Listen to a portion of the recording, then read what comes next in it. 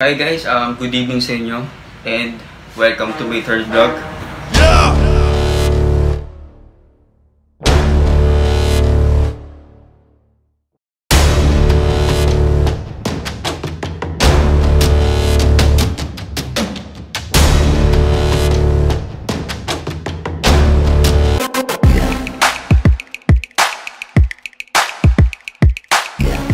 Hi guys, good evening sa inyo and welcome to my third vlog.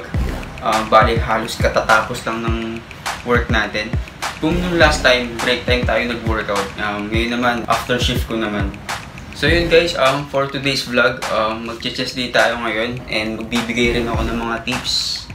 Bali home workout pa rin tayo ngayon. Next time na tayo bumalik ng gym ulit. So tara, buhat na! Gaya ng sabi ko sa first vlog natin, lagi kong wina-warm up muna yung rotator cuff ko bago ko i-perform yung workout. Lalo sa chest day, back day, and shoulder. Just to prevent injury.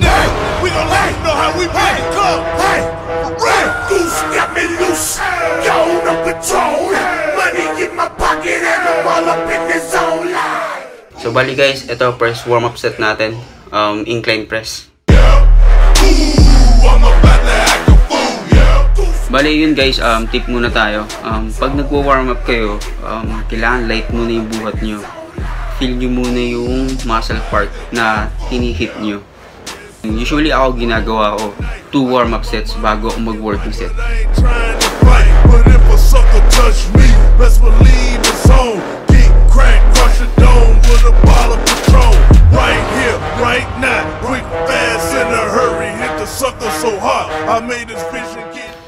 So guys, nakita nyo, wala akong incline na bench. So gumawa lang ako ng sarili ko. Yun, papakita ko sa inyo yung diskarte na ginawa ko. So bala, ito siya. Nilagyan ko ng kumot. Tapos may una na teddy bear ba to?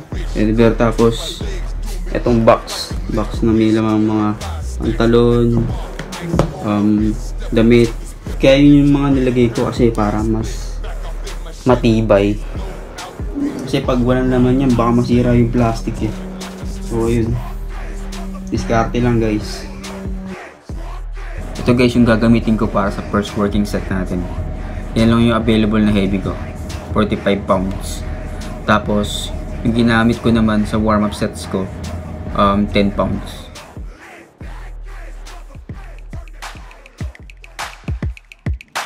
Careful lang kayo guys, medyo delikado to, lalo kung heavy yung gamit nyo. Kasi nga, nasa floor lang tayo. Unlike pag mayroong bench, mas madali makabuelo. Bali, ganito yung diskarte ko. Yung dumbbells, nilalagay ko muna sa legs ko.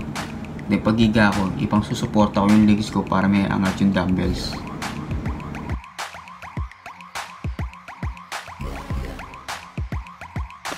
So yun guys, yung workout natin ng incline press is para sa upper pec. Ito. Then, yung isa pang tip natin ngayon, yung full stretch, then squeeze. Huwag yung gagawin to. Itong press na to, huwag. Kasi more on shoulder na yung tama yan, yung front delt natin. So, ang target natin mismo yung upper pec. So, baba lang natin konti. Yan. Purong chest yan.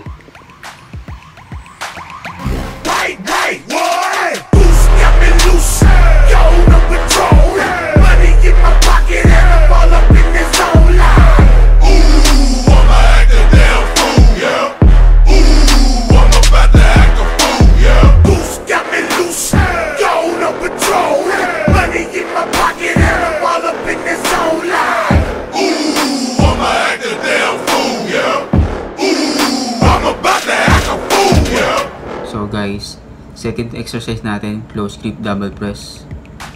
Single dumbbell lang ginamit ko dito kasi mas na-squeeze ko siya ng mabuti. Pero pwede din kayong gumamit ng 2 dumbbells tapos pagdidikitin nyo na lang.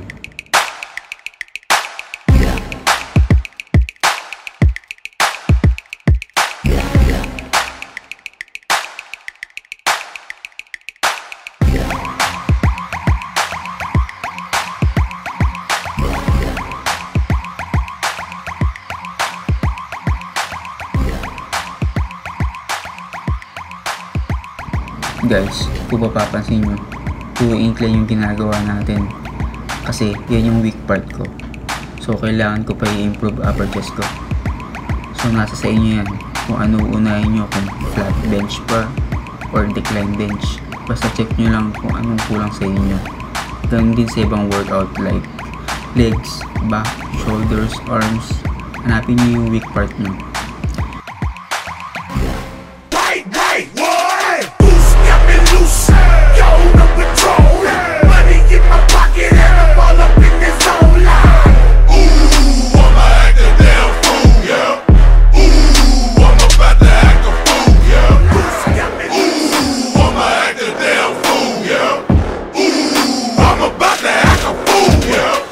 Guys, last exercise na tayo. Gagamit tayo ng bands or cable ply. So, gagawa tayo ng 10 reps sa lower chest, 10 reps dito sa upper chest, then dito to failure na sa median.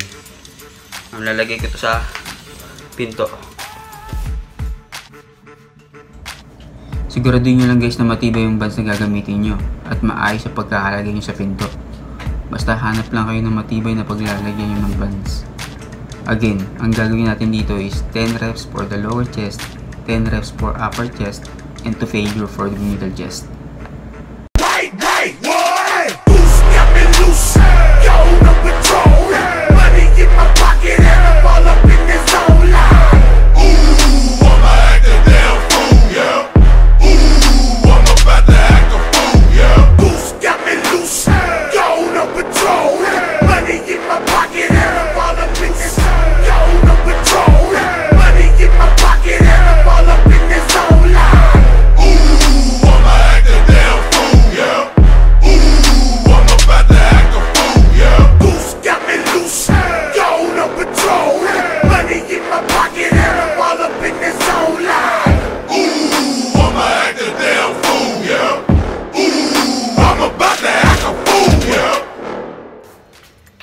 So guys, doon na nga nagtatapos yung workout natin.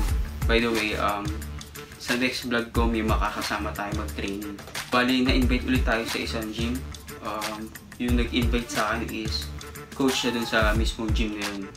Abangan nyo yun at magbibigay din siya sigurado ng mga tips sa inyo. So kita-kita ulit tayo sa next vlog ko.